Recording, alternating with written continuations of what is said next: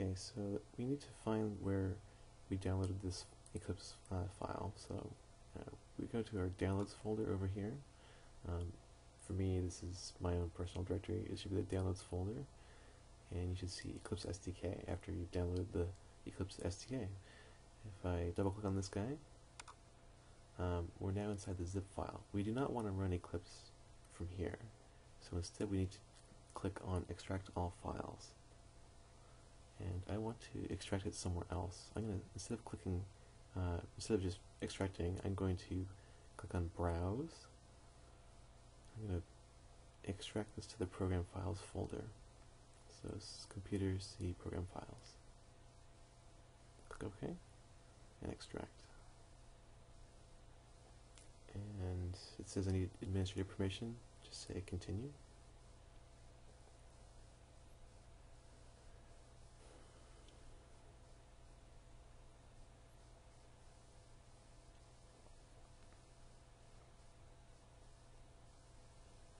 And it's not going to take 35 minutes.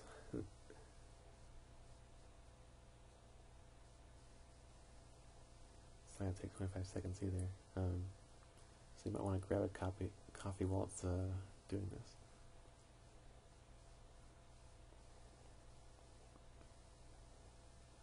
This is how we're installing Eclipse, by the way. There's no installer.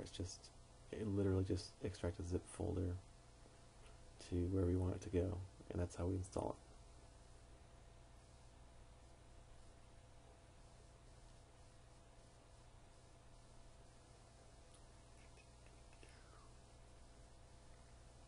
So I want to fast forward here.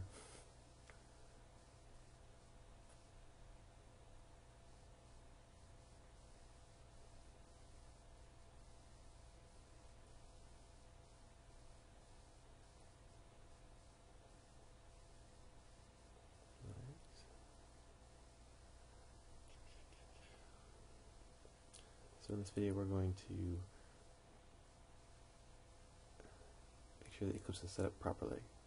We're going to set it up so that it should be very easy to get back into Eclipse with no hassle. Okay, 10 seconds. There we go. Okay, great.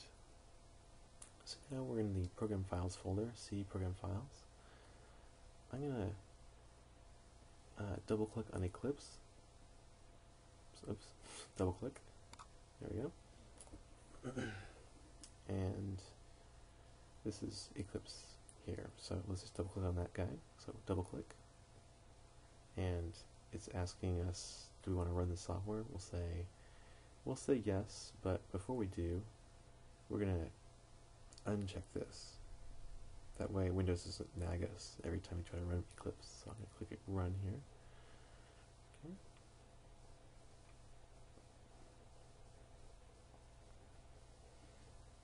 Alright, so when we get here, you should say, or just leave this as it is, whatever they suggest, you should go with that.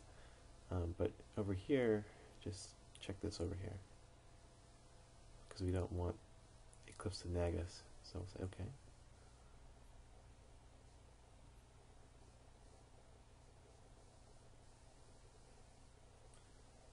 And now the first time we get into Eclipse, we see this welcome screen, which is rather useless, so I'm going to click over here, this workbench button over here, click over there, and this is our workbench. Okay.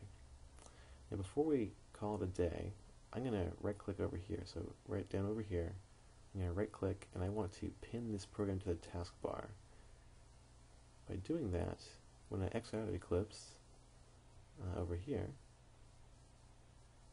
yep, asking me if I want to exit, sure, okay. If I close, well, wherever I am, I can always get back into Eclipse. Just instead of going into my Program Files folder, I can click over here to get back into Eclipse.